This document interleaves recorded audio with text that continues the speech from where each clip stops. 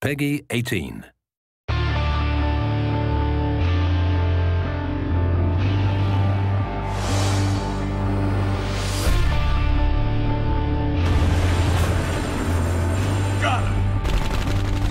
Spec Ops: The Line is a third-person military-themed shooter with a focus on a dark and mature narrative, which follows a squad of Delta Force operators into Dubai on a rescue mission. The setting of Dubai really influences the style of combat in Spec Ops: The Line. The unique architecture that's there does some really interesting things with our combat space. We draw a lot of inspiration of the way things were built there, like the scale is just really over the top. And as an art team, we use that to translate it into our game environment. So all the spacing is bigger, everything is a little bit more grand and spectacular. The city's been covered with millions of tons of sand. It really provides sort of a very new and fresh combat experience. One of the elements that's very interesting is the fact that you're quite often walking on what you perceive to be solid ground, but actually you may be walking on a dune that's covering a 30-story skyscraper. During combat, you have to constantly be thinking about where you're standing and where you're located, and you may even tumble through a skylight in a building into an entombed space that's been covered by sand. Throughout the game, the player encounters opportunities to leverage the power of the sand to help him basically to kill enemies or open new pathways. You basically see sand piled up behind a window, and you shoot the window and sand comes pouring out.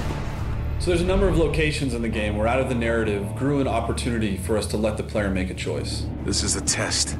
Yes, it is. The civilian on the right stole water. A capital offense. The soldier on the left was sent to apprehend him, which he did, killing the man's family in the process.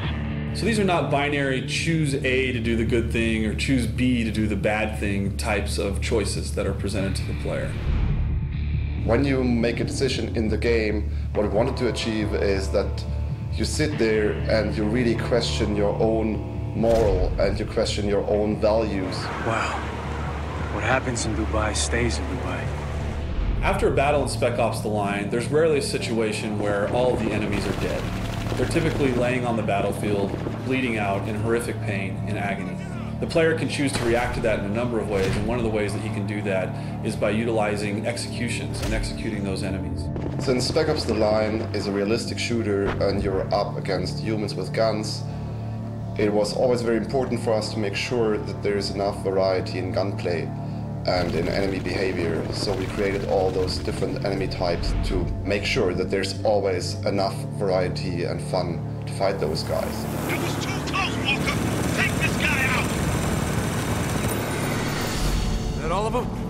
I think we're clear. What about the civilians? 33rd get away with any of them? Yeah, they did. The campaign in Spec Ops: The Line is heavily influenced by the people who are left there in Dubai after sandstorms have ravaged the region. This element of survival in a combat scenario permeates into the gameplay itself. Many of the conflicts in the campaign actually had to do with those survivors and these elements of them trying to provide for their families and protect them from the situation that they found themselves in. This element of civilians being found in the middle of combat scenarios adds a lot of tension to the combats in Spec Ops: The Line. The CIA doesn't start when it can't finish. Well, now's the time to prove it, because I'm not telling you shit. No! What the hell? What we wanted to achieve was that the player really not only makes his decisions as the character, but also as himself, as a person, as the human in front of the console. We hope that this invites players to think about what wartime scenarios are really like for the people that are trapped within their confines.